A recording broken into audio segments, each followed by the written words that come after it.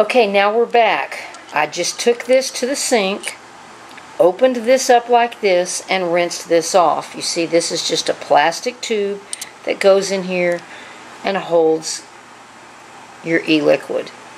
This piece just holds it together. It's just what holds these together.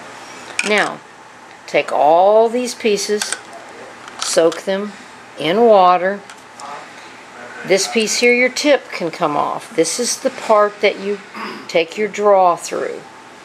This is what you have left. Do not take this piece apart. Don't take this off of this. This is all one piece. If you take this apart, your tank cannot be reassembled. So now you have this piece. That is the top part of the tank. And you have the tip. You have the bottom part of the tank. And you also have the piece that the coil screws into, that screws onto the bottom part of your tank.